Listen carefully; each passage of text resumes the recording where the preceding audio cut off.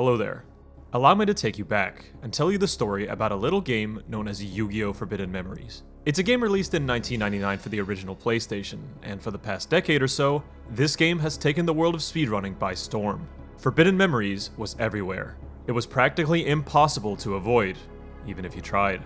It seemed like everyone had a friend who had tried running the game, and if not, you probably stumbled upon the game in a stream somewhere.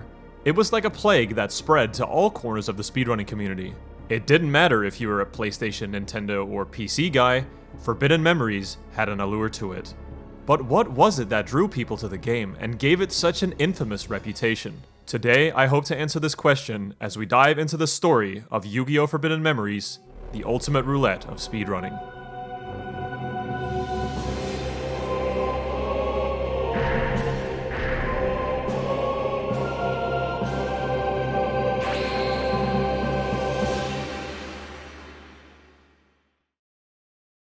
Speedruns Live, a place where many of my videos seem to start. A classic website used for finding streams related to speedrunning and racing your friends into your favorite games. As the legend goes, a speedrunner by the name of BJ was streaming Yu-Gi-Oh! Forbidden Memories casually on their Twitch page. BJ was most commonly associated with speedrunning the Spyro games, and that's mainly what the runner SSBM Stuff, aka Saboom, followed him for. Saboom had played Forbidden Memories when he was a kid and was pleasantly surprised to see BJ streaming the game, as memories from his youth came rushing back, reminding him of how much he loved the game.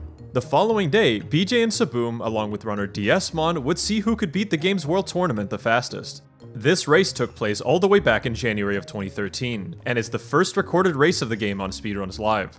Looking at the player comments, it seemed like the guys had fun, and we can presume they were all together in a voice call on Skype, chatting it up. This was effectively the birth of the game, but eventually, someone was going to be brave enough to race the full game.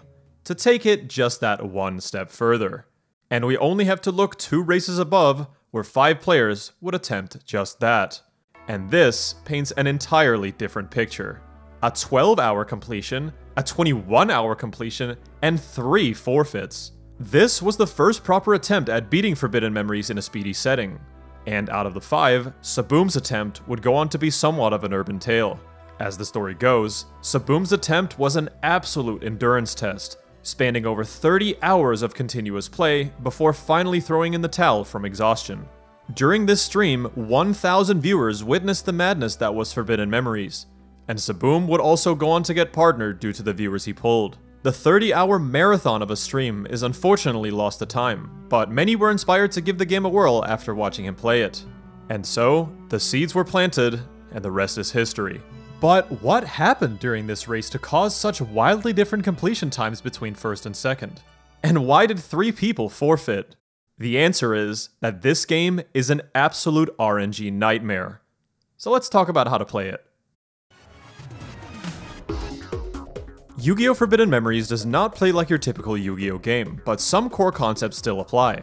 If you're not familiar with any Yu-Gi-Oh! Whatsoever, don't worry, I'll explain the basics of dueling in this game. Let's take a look at a random duel played by the runner Matt13 against Rex Raptor, one of the first opponents in the game. Every player begins by drawing 5 cards, where you can then begin to summon monsters onto the field. In Forbidden Memories, you can fuse together cards to make stronger monsters by selecting multiple from your hand, done by pressing up on the D-pad. On Matt's first turn, he sees that he has a plant and a female card, which makes Queen of Autumn Leaves with 1800 attack. Pretty decent stats for the early game. Rex then plays a card in defense position, as he has nothing strong enough to take down Matt's card. On Matt's second turn, he plays Armored Zombie at 1500 attack, his best option since there aren't any better fusions in his hand. On turn 3, Matt performs a common strategy known as tossing, also known as cycling to some. Matt selects Karibo and Beaked Snake, but the 2 cards aren't fusible, so the game tosses Karibo out of the game. The sole purpose of this move is to dig for more useful stuff in the deck.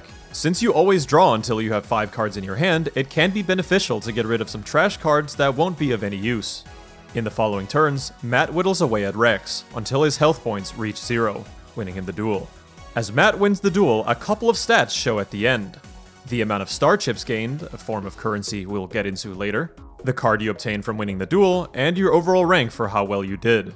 Your rank is determined by a plethora of factors, such as speed, amount of fusions, and a lot more. This plays into what card drops from the duelist you fight. There are 3 separate so-called drop pools for each duelist in the game: S and A POW, SNA Tech, and BCD POW Tech. Whatever rank you get will acquire you a random card within that drop pool, although the cards don't all have the same chances of dropping. Going back to Matt's duel, where he got an S-POW on Rex, we can see that he got Ganigumo, which has a 17 in 2048 or 0.83% chance of dropping if you get an S or an A-POW. So we know the basics of dueling, and we know a bit about how the card drops work. So now, let's get into why this game is an absolute RNG fest to speedrun. To begin, your starting deck is random. The 40 cards you get handed to you at the start of the game, well, it's pretty much out of your control. Although, there are a few cards that the game has to give you. For example, the game has to give you a removal card. There's a 50% chance that you'll get Raigeki, and 50% you'll get Dark Hole. Raigeki clears all monsters on the opponent's side of the field, whereas Dark Hole clears everything. So Raigeki is slightly preferred, although running with Dark Hole is fine if the rest of the deck is solid. You're also given a field card, where hopefully you'll start with either Mountain or Umi. These cards power up the main monster you'll be looking to fuse later on in this game. If you don't get this one, it's not too big of a deal. The real thing that runners will mostly reset the run over is the Equip card. Equip cards are exceptionally difficult to obtain, so starting with a good one is a necessity. Out of the 28 Equip cards that you can start with, only 5 are viable to continue the run, a 17.86% chance. These are Dark Energy, Beast Fangs, Horn of Light, Dragon Treasure, and Invigoration. If you don't get one, you're better off quitting out to the main menu, resetting the run, and trying for another deck. Then of course we have the monsters, which are a bit of an added bonus. Most runners don't reset if the monster cards are bad, but there are some types that are preferred early on, such as beasts or plants. If your starting deck contains any dragons or thunders, that's a huge bonus, because Forbidden Memory's late game win condition is the almighty twin-headed Thunder Dragon, a strong, easily fusible monster at 2800 attack. The reason you need such specific equips and field cards from the starter deck is because those are the cards that work with twin-headed, all of them giving the monster 500 attack and defense each. Once you have your deck, the run begins by losing a scripted duel to Hai Shin, where afterwards you move on to face a bunch of opponents in the World Tournament. Rex Raptor is the first opponent in the tournament, and conveniently, he's easy to beat and drops a bunch of really good stuff. After beating Rex, you can back out to the title screen and enter free duel mode, where you can farm him for drops, which most runners usually do. Again, beating your opponent drops a measly 1 card, which is one of the reasons this game can take so long to complete. On some runs, you can sit there and farm Rex for 45 minutes without a single useful drop, whereas on a different run, you could potentially skip the Rex farm if your starting deck is insane enough.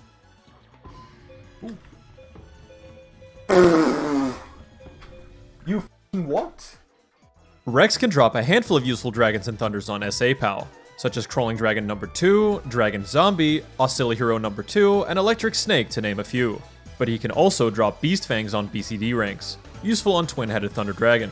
Once you're ready to move on from farming, you'll continue through the World Tournament, and the opponents go from pretty easy to decently challenging throughout. Since you don't really have that many Thunders and Dragons at this point in the game to fuse Twin-Headed, your strategy for getting through the World Tournament will usually rely on fusing beasts and females that hover around the 2000 attack mark. It's surprisingly addicting to learn all the different fusions and figure out what the best play each turn is.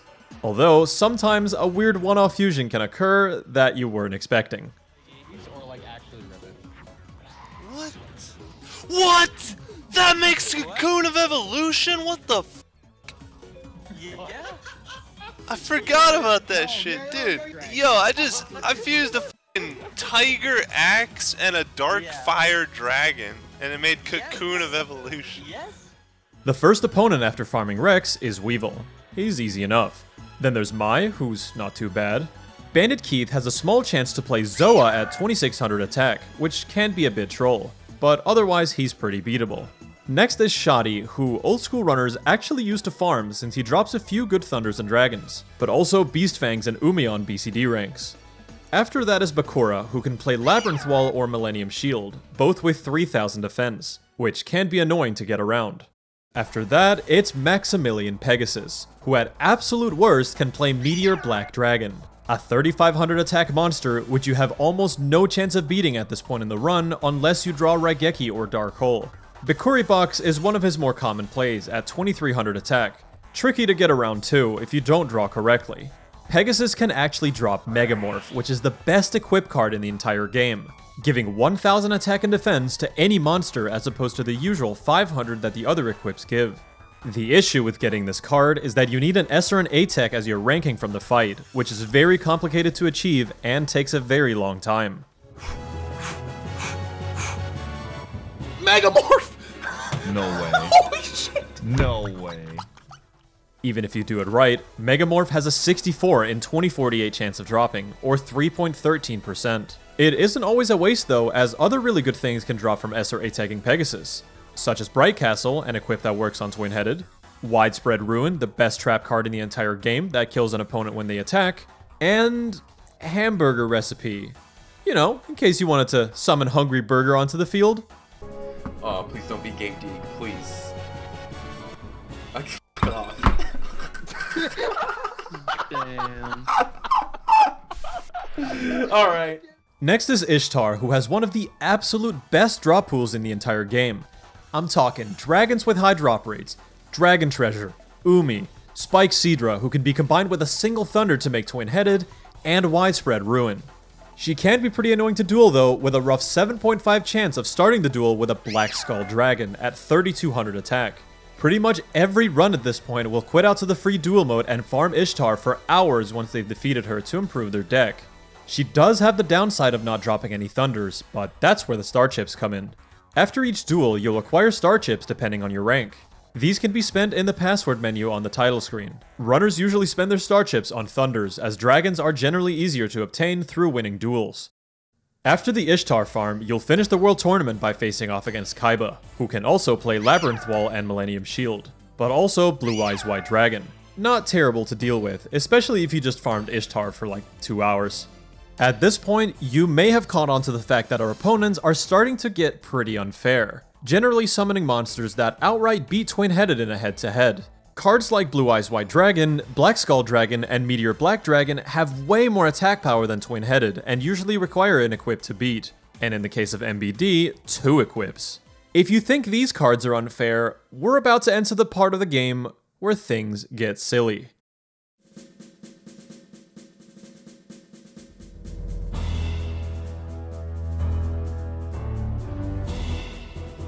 There's 2 paths runners can take from here on out to finish the game.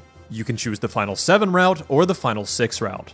The Final 7 route has you fight all of the low and high mages from each shrine, ocean, desert, mountain, forest, and meadow, to then move on to face the Final 7.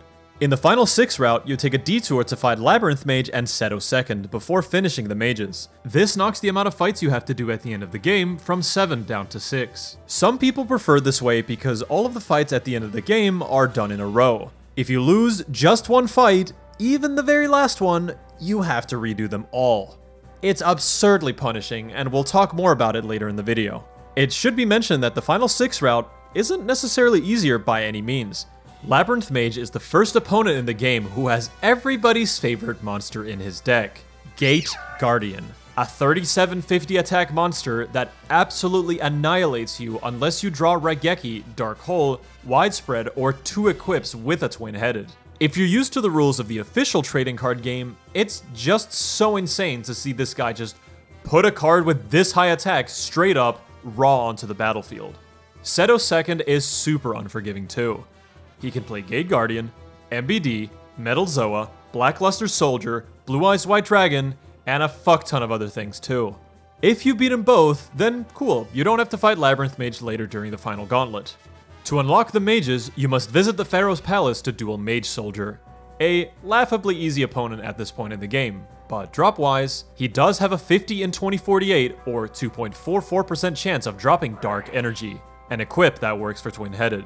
After beating him, the mages are now unlocked, and you can tackle them in any order you want. The low and high mages of each shrine do need to be completed in a row, but the low mages are a tad easier compared to the high ones. The ocean and desert shrines are the 2 easiest out of the 5, with the only problem being a few strong monsters that high ocean mage can play, due to them getting a field buff from Umi being the default during these duels. High Mountain Mage has a low chance of playing MBD or Black Skull Dragon on turn 1. Absolutely devastating cards with the Mountain field buff you begin on, turning them into 4k and 3700 attack monsters. High Forest Mage can be an absolutely ridiculous duel at times. His best card is Perfectly Ultimate Great Moth, a monster with 4k attack with the help of Forest, which the duel starts with from the beginning. Take a look at this clip from my first run of the game that I did on my Twitch stream the other week.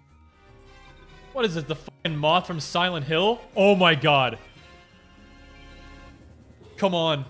Play a fucking magic. Play a magic. You fucking idiot. No! Attack with the moth. Yes! Come on! Fuck you! What is it? Not another moth. No! No! Would you believe me if I told you that he actually played a third moth that duel? Yeah, seriously, the duels just get ludicrously difficult at this point in the game. And we're not even at the end yet. Lastly for the mages is the Meadow Shrine, and High Meadow Mage can play good old Gate Guardian. We're used to it at this point. I guess. But not with Sogan on the field. Seriously, 4,250 attack points. How in God's name are you supposed to get past this shit? The only thing you can really hope for is Raigeki, Widespread, or perhaps a lucky Easy Mode, as it's called. Easy Mode is a catch-all term in Forbidden Memories, where the opponent will begin by playing a relatively weak monster on their first turn, which gives you a good chance of winning the duel, since they'll continue to play monsters with equal or lower attack if you clear their monster on turn 1. With enough luck, you'll make it past the mages, and now you can either choose to go straight to the final gauntlet, or farm some more to improve your deck. You can go back to Ishtar for more dragons, Widespread, Dragon Treasure, or an Umi. If you have a trap card in your possession, you can do Atex on Pegasus for Megamorph or other good stuff. Or you could farm Low Meadow Mage for the rare 0.98% chance at an MBD drop. Yeah, well, it can be bits. What? What? MBD! What? My throat device doesn't do the. Ah, there we go, baby. Let's go. Yeehaw! Doesn't mean anything. Me. Oh! Screw the rules. I have incredible luck. MBD and Megamorph severely increase your chances at beating the final gauntlet, but you have to get lucky to get the cards, and it is by no means a guaranteed win for the end game. The final gauntlet in Forbidden Memories is without a doubt one of the hardest boss sequences in gaming. The difficulty here is legendary status. If you played this as a kid back in the day, there's almost no way you'd be able to beat it unless you knew about Twin-Headed Thunder Dragon and what equips to use. When speedrunning the game, you go into these bosses with the bare minimum cards, hoping that you draw correctly and hoping that the opponents give you easy mode. So how bad can it get? Let's go over the duelists. In the case of Final 7, Duel 1 is Labyrinth Mage. Strongest card, Gate Guardian, 3750 attack. Duel 2, Sebek. Strongest card, Zoa, 3100 attack with Yami field buff. Duel 3, Neku. Strongest card, Skull Knight, 3150 attack with Yami field buff. Duel 4, Hai Shin. Strongest card, Gate Guardian, 3750 attack. Duel 5, Seto 3rd. Strongest card, Blue Eyes Ultimate Dragon, 4500 attack. Duel 6, Dark Knight. Strongest card, MBD, 3500 attack. And Duel 7, Nightmare. Strongest card, Blue Eyes Ultimate Dragon, 4500 attack again. It goes without saying that this part of the game is unnecessarily difficult. The worst fight of them all has to be Seto 3rd, who has a 55% chance of beginning the duel with a Blue Eyes Ultimate Dragon. If you somehow manage to take it down with Widespread or removals, he'll just play another one. Yeah, he has 3 of them. Instant death. There's basically nothing you can do to get past it, with 90% of the decks you'll have during a speedrun. Hai Shin is also super annoying because his chance of playing Gate Guardian turn 1 is stupidly common. And because his monster is so strong, you only have so many turns to dig for equips, a removal, or MBD if you have one. If you give him control of the board, he often plays Megamorph onto a strong monster, to the point where they exceed 4000 attack, and it becomes near unwinnable from there. Alright. Don't play another one. Oh, f off! He had another Gate Guardian and Megamorph! This is insane! What is he top decking right now? Nightmare is pretty scary too, because like with Seto, he can also play Blue Eyes Ultimate Dragon. The chances aren't as high as on Seto, but it's beyond infuriating spending 20 minutes to get to the fight, only to get slapped in the face with an ultimate turn 1. Besides ultimate, Nightmare also has Gate Guardian, MBD, and Moth in his deck. It's a brutal last fight. Haishin, Seto, and Dark Knight also have access to incredibly devastating magic and trap cards, such as Widespread Ruin, Reverse Trap, Raigeki, Shadow Spell, and Megamorph. Oh, also, the AI literally cheats from Haishin onwards. If you play a card face down, the AI is programmed to know which card it is. They can literally see through it. Not only that, on Haishin onwards, you might see a 5-card hand visually, but these goons have 20 cards in their hand. I'm dead serious. All of this is happening while you're listening to some of the most stressful music imaginable. Forbidden Memories does not fuck around. No way! Please play in the No! I just got Exodia'd! To get past the final gauntlet, you just need one lucky run. One attempt where everything lines up. And because that almost never happens, having splits that look like this is common. Just finishing the game is an accomplishment. The RNG is that bad. But that doesn't mean it's impossible, and some players have tried to defy the odds. How far can you push this game if you just have a little bit of luck on your side? Let's take a look at the players who have tried and succeeded. The first big world record that I remember when I first started watching Forbidden Memories was Monopoly Man's 538.24, set back in March of 2013. A really nice run with 11 dragons, 7 thunders, 1 widespread, and 3 equips. Monopoly Man got 2 of his equips from farming Mage Soldier. Not a bad strat for the time, but one that isn't really common anymore, since drop rates are better understood now. His run also featured a first try Final 7, which is extremely uncommon to get even to this day. Many players would attempt to beat Monopoly Man's run in the coming months, and at this time, it was a thrilling time to be a spectator of Forbidden Memories. Since the game mostly centered itself around luck, practically anyone could be the next record holder. Given you understand the basics of the game, you just have to get lucky enough, and who knows where good RNG might take you. It was like the Wild West, where anyone who was doing races on speedruns live could snag the record at any moment. Saboom would get very close with a 549.45, but the record wouldn't fall until June 2013, where 2 Brazilian players would lower it by a ton. The Urnator with 453.18, and Arcopat with 418.58. Yeah, not often you see world records being beaten by over half an hour. The record would continue to fall with GFC getting a 406.16, Colin 7 with 4 flat 56, and the Urnator again with 329.27, set in May of 2014. This record sort of marked the end of an era where if you wanted the record now, you had to Hail Mary the final gauntlet once you started running out of time for farming. And then, hope you miraculously beat the game. The lower the record falls, the less time future runs have to farm for useful cards you'll need against people like Haishin and Seto. The world record would never see a big drastic improvement until the player Kanik would get the world's first sub 3 hour completion at 2:53:08.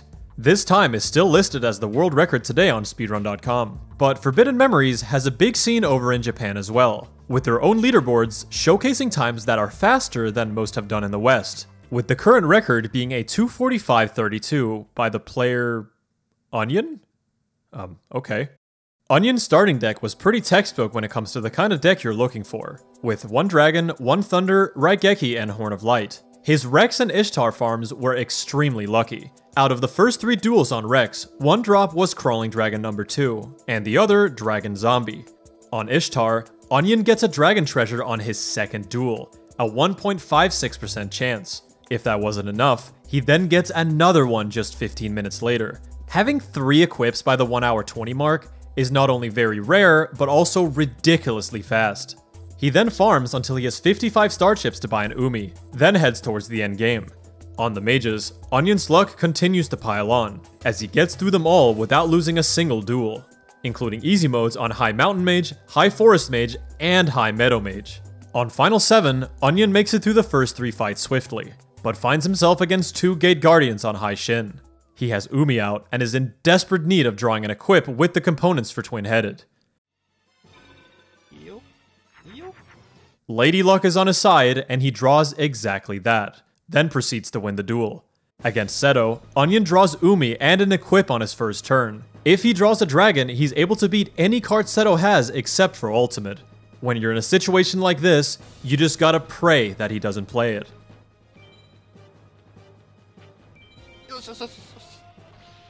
The blessing was granted, and Seto played Gate Guardian. Onion was able to draw his dragon 2 turns later, and was now past the most difficult fight in the game. The string of good RNG would continue, as Dark Knight played a trap on turn 1 instead of a monster. Dark Knight has 4 traps, where 2 of them are practically useless and impossible to trigger.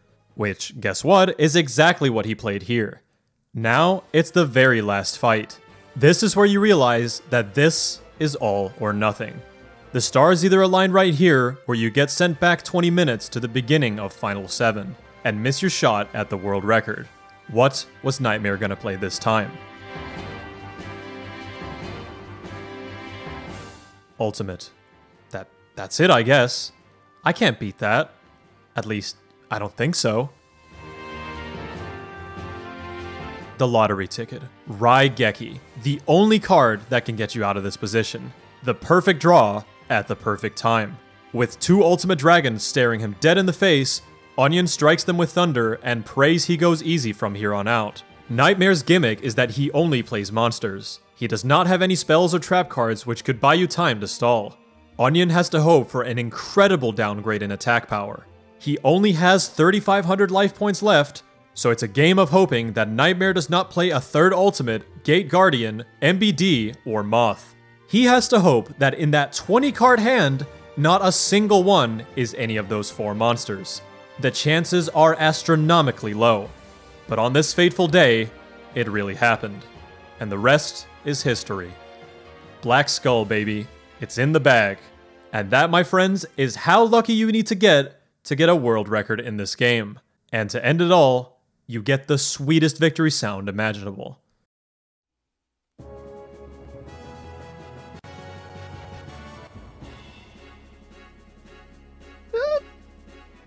Yep. And also the credits.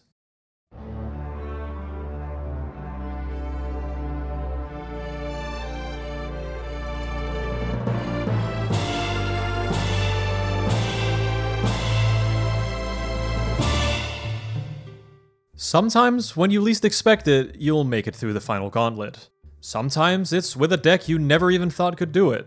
It's really difficult to convey just how luck-based this game is, and how difficult it is to achieve the record, let alone just finishing the game. I've been playing this game a bit on my Twitch stream lately, twitch.tv/ThaRixer, and people always ask me what the run length of the game is, and I can never give a straight answer. My first run miraculously beat the game in under 8 hours, an incredibly good time for a first completion. But my 3rd run of the game legitimately took me 19 hours. Even with the best deck I've ever had, featuring 14 dragons, 9 thunders, 3 equips, a widespread, an Umi, and an MBD as the cherry on top. Final 6 actually took me over 10 hours to beat, and that's not even that uncommon to see. If we return to the Speedruns Live race results page, it's just hilarious to see the amount of forfeits present here. Sometimes, you just have to surrender. The game can absolutely break your soul, giving you easy modes all the way through the final gauntlet, to then take it away from you right at the end. The game is so unpredictable in its runtime that an any % run has never been showcased at an ESA or Games Done Quick despite the game's popularity. Although, after ESA 2016 had concluded, there was an alleged bonus stream with a Forbidden Memories run performed by Mergy with no surviving video. The run apparently went on for 12 hours without finishing. Classic. The Forbidden Memories craze even spread to some bigger names in the scene at the time. The game is just a certified clip generator. The most absurd stuff just seems to happen all the time. And sometimes, you'll get a meme drop every now and then.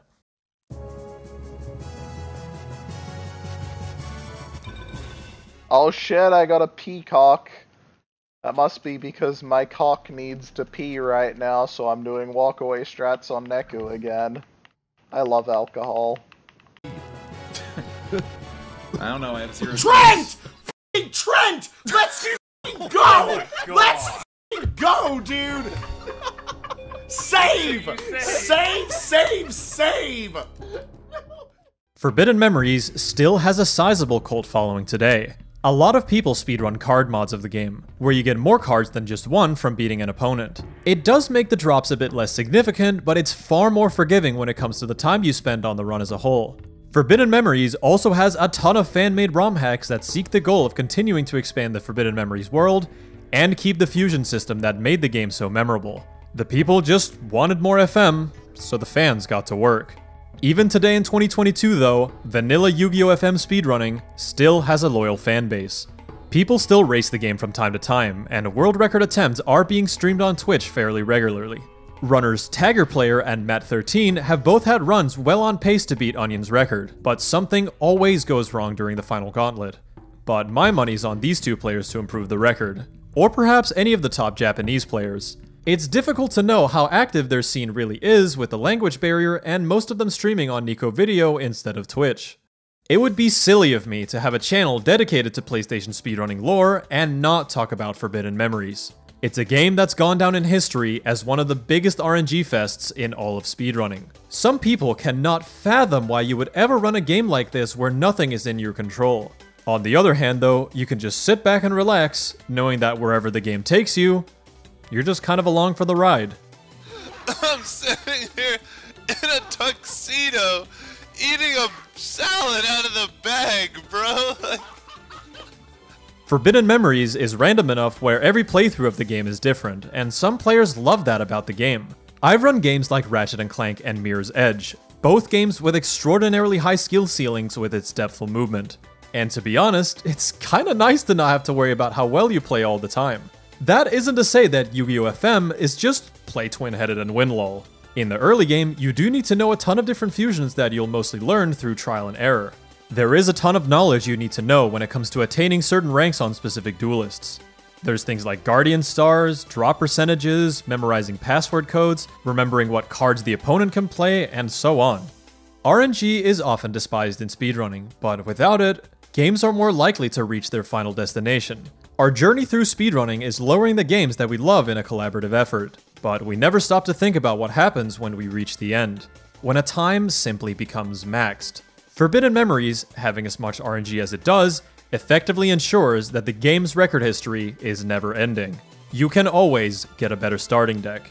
You can always get better drops. And you can always get luckier on the final gauntlet.